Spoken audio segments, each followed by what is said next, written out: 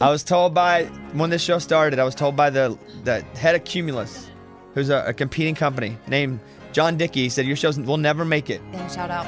He said, you will never make it. And I said, you know what? You may be right. Clear Channel may be making the dumbest decision or the best decision ever. It was one of the two.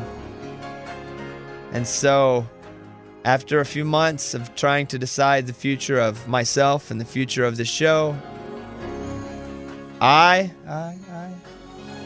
Bobby Bones, I'm announcing today that I just signed a new 5-year deal, and our show will be on basically forever.